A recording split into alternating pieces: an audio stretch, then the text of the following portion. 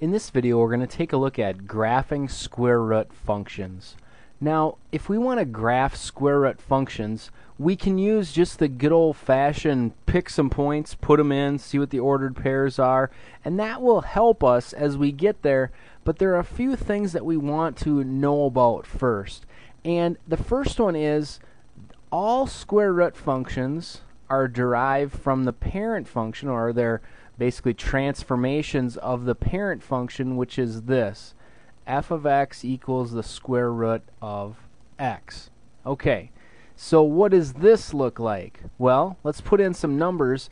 First of all, are there any limits to what we can put in? Well, yeah, we can't have any negative numbers underneath the square root, so the smallest number I can put in there is 0. So I'm going to put in 0, and the square root of 0 is just going to be 0. So that first point is going to be right here at 0, 0 if I graph that. My next point, let's see, I want perfect square. Excuse me, I want perfect squares so that the square roots work out nicely. So 1's a perfect square. Square root of 1 is 1, so that would give me the ordered pair 1, 1. Next one, well, 2's not a perfect square, 3's not a perfect square, 4 is. Square root of 4 is 2, so that puts us up here. Okay, then our next perfect square would be 9, which actually takes me off my graph. But hopefully we can see here that we've got this thing, this shape, that looks sort of like half a parabola flipped on its side. This is the general shape that we're going to see in all square root functions. So be on the lookout for that, and notice a few things. First of all, it never goes over here because we can't put in any negative values. And it's never going to go down here because we're not going to get out a negative value. This is asking for just the positive value, the positive square root there. So we're only going to get out those positives, which yields that shape. Okay, so let's take a look at this first one right here and get an idea what that graph is going to look like. Okay, so again, we should start by looking and seeing, is there anything that I can't put in? Well, negatives. If I get in the negatives, that's trouble, so I'm not going to be able to put a negative in. So let's start with 0. Square root of 0 is 0. Plus 5 is going to give me, and I'm just going to jot down some ordered pairs here. So my first point that I put in was 0. Right here is 0. Square root of 0 is 0. Plus 5 is 5. Okay, then 1's a perfect square, so I'll put that in. Square root of 1 is 1. 1 plus 5 is 6. Then let's see, another perfect square. 2's not a perfect square, so I'm going to skip over that. And the reason is because it's in decimal. And it's really hard to graph decimals accurately. So I try to pick out points that are going to give me nice integers that I can graph. That's why I'm choosing my numbers pretty selectively here. Next perfect square is 4. Square root of 4 would be 2.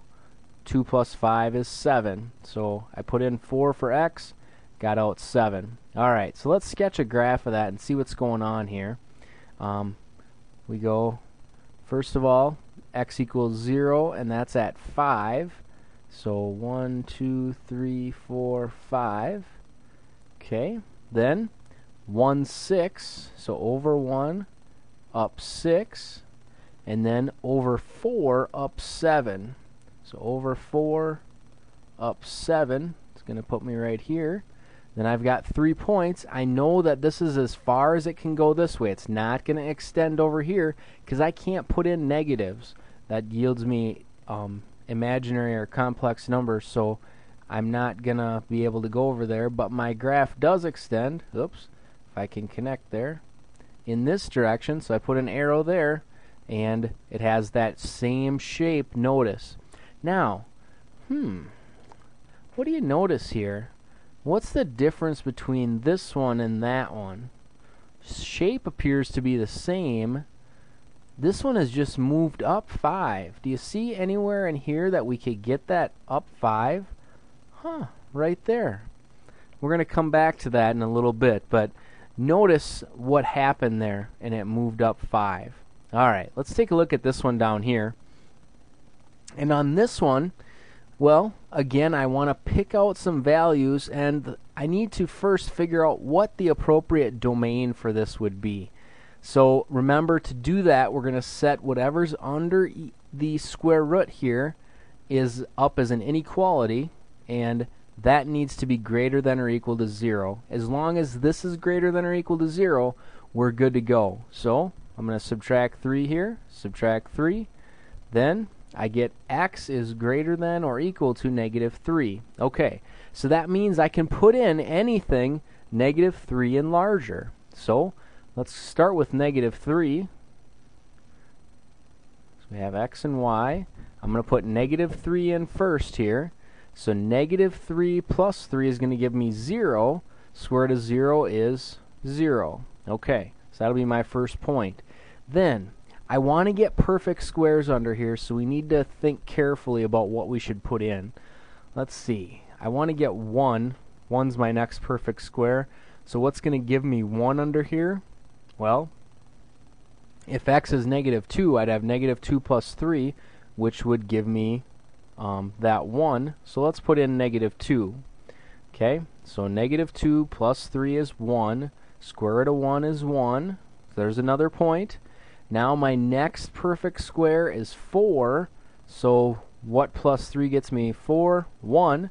So we're going to put in 1 for x. 1 plus 3 is 4. Square root is 2. Okay, we've got 3 points. Let's go ahead and sketch a graph of those. First point's -3, 0. So that's right here. Next point is -2, 1. That's right there. And my last point is at 1, 2. Right there. Okay, now I know this is as far as it can go because of what we found here with the domain. The smallest thing we can put in is -3, so it's never going to go farther to the left. However, it will extend off to the right here, like so. Okay, now what do you notice? How did this yellow one come about as compared to the green one? How do they compare? It appears the yellow one has just slid 3 to the left. Interesting. There's a +3. Notice the difference between these two.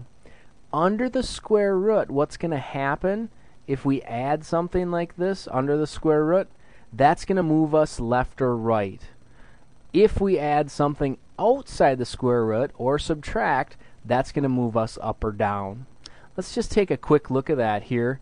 We're going to use the Desmos graphing calculator. It's at abettercalculator.com. Great tool that we can use for in our study of math.